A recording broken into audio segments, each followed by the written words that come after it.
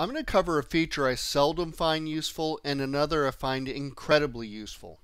Let's start with the one that I don't like that much, or really don't need. It's not that I don't like it, I guess. And we're going to go into security, type in admin 1234, and it's right over here called file access. This is used for multi-file solutions. Most of the files or solutions you're going to create probably will be one file. It's to your benefit to create a single file solution. It's easier to work on. You don't have to switch around to different files to go to different tables and set up different relationships and things like that. It's easier to work in a single file.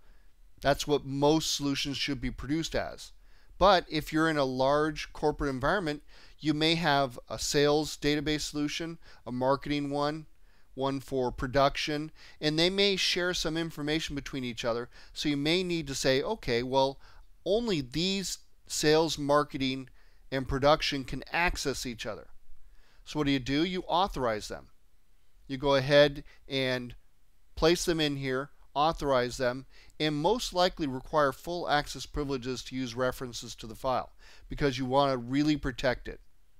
And you can't really fool this feature because even if you rename another file to be the same name as one of the ones that's authorized, that's not going to be good enough. Even an older version of FileMaker won't be able to fool this feature if you're, let's say, using something before it existed. So you don't have to worry about it. It works perfectly. It's just that I seldom use it, so I'm not really going to cover it. You hopefully understand it. It's pretty simple to go ahead and put it together. You don't have to know much at all. It's easy. So that's enough on that particular topic. Now on to one that I really find useful during my development, which is the Relogin script step. If we go in here and go to our scripts here and add a new one called Relogin, and then do the Relogin script step, this is really helpful. I simply do this, nothing else. You don't have to. You could come in here and put an account name and a password in here, but I don't want to. Now I'm going to make it available as a developer feature underneath the menus. In fact, I really don't want it to be inside of this folder, so I'm going to go ahead and put it outside, even though it's normally where I'd put it. It would be in the developer folder, because I want to see it right on the first level in my scripts, be easy to access it. So we'll go ahead and save that, and let's see what happens here. We've got Relogin. I go and type in John Mark Osborne 1234. Look how fast that was. Didn't have to close the file, didn't have to open it. It really made my life much easier. We definitely are in limited access, as you can tell, because we can't get into script workspace. We have these. We don't have the menus because we didn't run the open script. So if you want to, what you can do is add in the open script on that. All depends on what you're doing. So it'd be a simple thing. Just come in here to your Relogin, put in a perform script,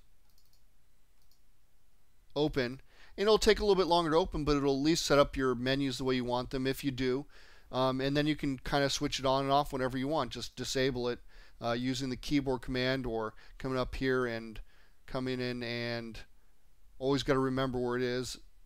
Enable, disable. I always do forget because I'm always using the keyboard command. It's so helpful. It's a, I don't even know what it is on Windows, but it's a command question mark, or should I say / will turn it on and off. And that's the best way to do it. So there's a feature I don't find very useful, which is the file access, although it could be useful to some.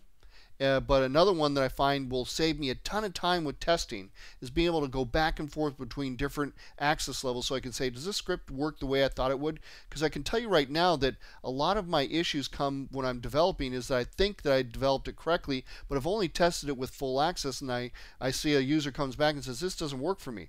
Oh, you know what, I forgot to give you, the ability to create records, or who knows what, whatever the problem is. And so being able to switch back and forth quickly and test can really make you ship a better product in the first place rather than having to get a lot of user complaints.